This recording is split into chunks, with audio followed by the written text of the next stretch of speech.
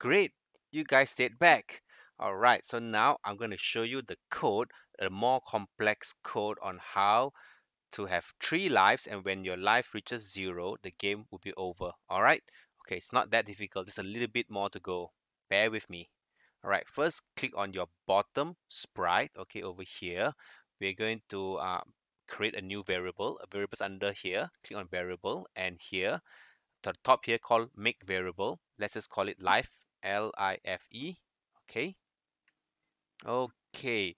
So we're gonna start when the game starts. We want to give the player 3 life. So you use the set life to 3. Okay. This is what we call in programming language defining your variable. Okay, we define it as 3. Okay, so now whenever the ball touches the bottom of the screen, we want to minus 1 life. Okay, so we use this block called change life by 1. Okay, change life by 1 is to add a life every time it touches it. Now we want to reduce, so we put minus 1. Okay, all right. So the last thing we need to do is when the life counter reaches zero, okay, what we want to do is to trigger the game over state. Okay, all right. So now, as you can see, when the ball is touching the bottom sprite, the life will be reduced by 1. Okay, we need to add another if statement. Okay, here. Okay, if variable, if life is equals to 0. Okay, so we need to use the operator here, the green color block operator. We need to select the equals symbol. There's a blank equals 50, put a life in there. Okay, so now what we want to do is we want to do when life equals 0. Okay, click on this, put 0. All right, okay, put it in here.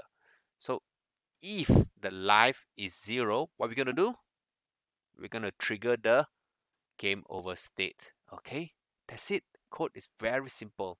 Let's give it a go. Okay, so the ball is moving.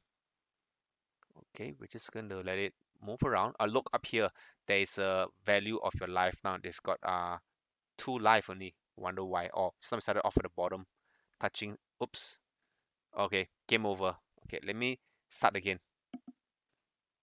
Okay, stop. The ball must be in the air when it starts. So now there's 3 lives. Okay. Okay, now it's moving. It's moving. Hit the wall. Hit the bottom. Toop. Or it hits twice. Okay. And then let me just finish game off. Okay, so what happened is it changes the life. It touches the bottom quickly. It's like it touches the bottom twice. Okay, so we're gonna add what we call a weight here, so we won't deduct the life immediately. Okay, put a 0 point, maybe say 3 seconds. Okay, let's give it a go.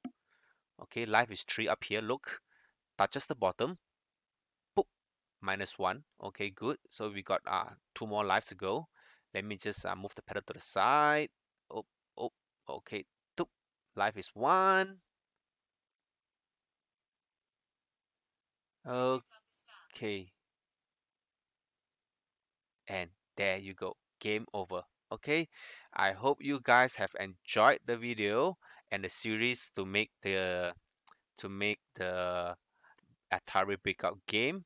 I'm going to give you a task in the next video for those who wants to make your game even better. Stay on for the next video.